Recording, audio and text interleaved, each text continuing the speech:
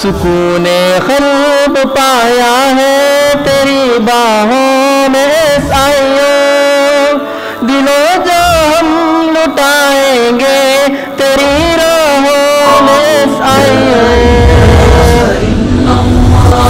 نحمدہ و نصلی علی رسولہ الکریم، اما بعد، فاعوذ باللہ من الشیطان الرجیم، بسم اللہ الرحمن الرحیم۔ عزیز ساتھیوں، ساری تعریف اللہ تبارک و تعالیٰ کے لیے جس نے مجھے اور آپ کو انسان بنایا اور اس بہترین تنظیم سے جوڑا۔ لاکھوں اور کروڑوں درود اور سلام ہو تمام انبیاء کرام پر، بالخصوص ہمارے پیارے نبی حضرت محمد مصطفیٰ صلی اللہ علیہ وسلم پر۔ بہت زیادہ باتیں آپ کے سامنے نہ کرتے ہوئے کچھ چیزیں رکھ کے اپنی جگہ لے لوں گا۔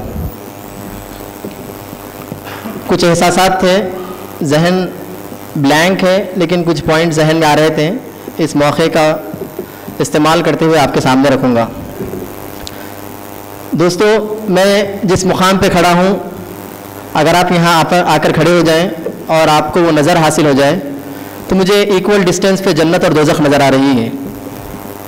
ایک جانب ذمہ داریوں کو لے کے اللہ کے رسول صلی اللہ علیہ وسلم کی جو احادیث ہیں اس کا بہت خوف بھی ہوتا ہے کہ جو مسلمانوں کی کسی عمارت کا ذمہ دار یا پھر کسی کی ذمہ داری سونپ دی گئی، اگر وہ اپنی ذات کو اس پہ ترجیح دیتا ہے تو قیامت کے دن وہ اوندے منہ دوزخ میں ڈالا جائے گا۔ ایک طرف یہ حدیث بہت ستاتی بھی ہے، تو دوسری جانب خود کچھ اپنے گناہ یاد آتے ہیں، کچھ اپنی کوتاہیاں جو پچھلی زندگی میں ہوئی تھی یاد آتی ہیں، اور اس موقع کو غنیمت سمجھتے ہوئے، ایک توبہ اور استغفار کا ذریعہ سمجھتے ہوئے یہ خیال بھی آتا ہے کہ اس میقات کو استعمال کرتے ہوئے میں جنت کے قریب ہو جاؤں۔ دوستو، عموماً دو مواقعوں پر اس قسم کے تھاٹس ہمارے ذہن میں آتے ہیں۔ ایک تو 19 اکتوبر جب تنظیم کا فارمیشن ڈے ہے، اور ایک آج جبکہ ہم 37 یا 36 سال کا عرصہ گزار کر ایک میقات میں داخل ہو رہے ہیں، آج کا دن ہے کہ ہم ان تمام اسلاف کی قربانیوں کو یاد کریں۔ بہت سی مرتبہ جب حلقے کے دفتر پہ تھے، سرپرست حلقہ کے چیمبر میں جانے کا موقع ملتا اور بہت سی مرتبہ آپ کی تذکیروں سے ایمان تازہ ہو جاتا۔ جب اسٹیٹ کانفرنس کا موقع تھا، میں اس قربانیوں کا ذکر کرتا ہوں کہ تنظیم اسی طرح ہمارے حوالے نہیں ہو گئی۔ بہت سے اس قسم کے لوگ تھے جنہوں نے اپنے آپ کو تج دیا تھا، جنہوں نے اپنی جوانیاں اور اپنی صلاحیتوں کے اسراہ میں لگا دیا تھا، جس کی بنا پر آج تنظیم یہاں پہ پہنچی ہے۔ تو ہم اسٹیٹ کانفرنس کی کسی بات کو لے کر گئے تھے تو امیر حلقہ نے کہا تھا کہ 92 میں بھی جب اسٹیٹ کانفرنس تھی اور اس وقت کا وہ موقع تھا کہ ہم ZSC بلانا چاہ رہے تھے، لیکن اس میٹنگ کو آرگنائز کرنے کے لیے تنظیم کے پاس پیسے نہ تھے۔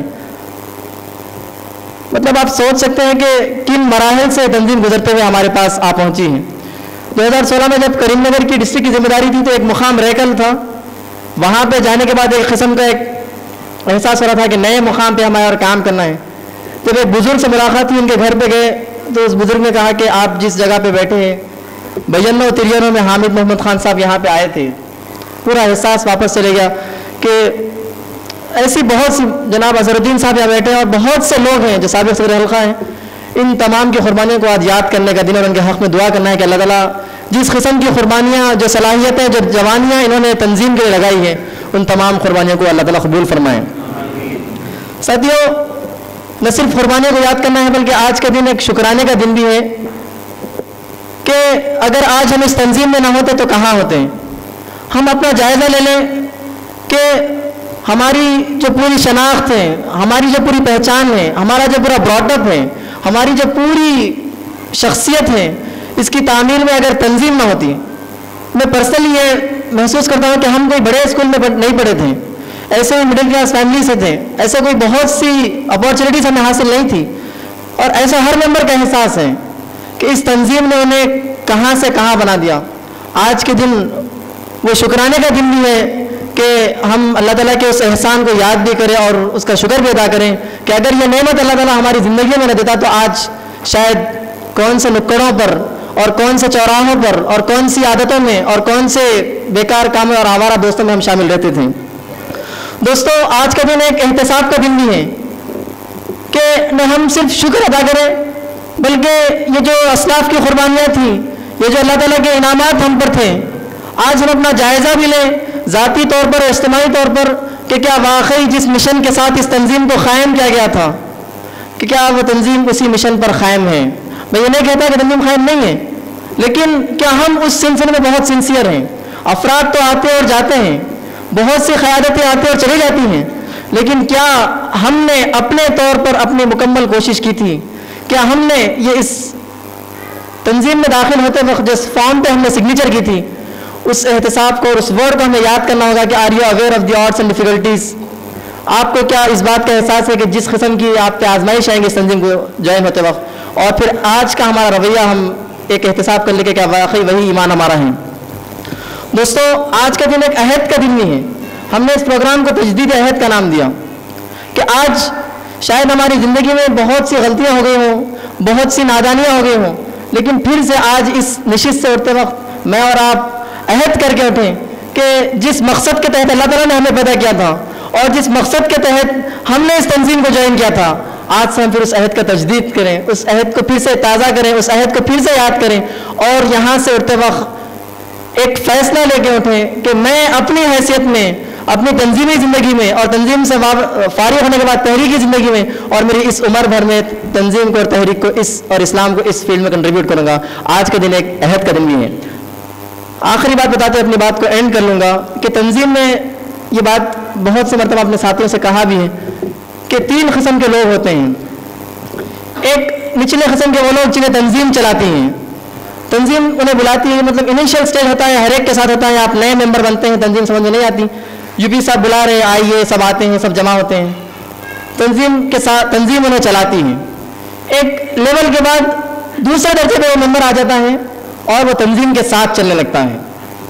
تنظیم اٹھے، تنظیم بیٹھے، تنظیم کا کام کریں، نشست اٹینڈ کریں، ویکلی اجتماع کریں، یہ ایک اچھی صورتحال ہے. لیکن اس سے بھی ایک ٹاپ لیول جو ہے کہ وہ تنظیم کو چلاتے ہیں.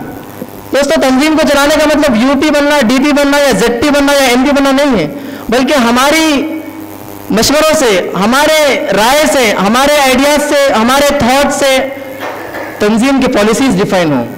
ہم تنظیم کو آگے بڑھانے میں اتنے کریٹو ہوں، تنظیم کو ایک مقام سے ایک مرحلے سے دوسرے مرحلے میں لے جانے میں اتنے ایکٹیو ہوں کہ تنظیم کو چلانے والے ہم بن جائیں.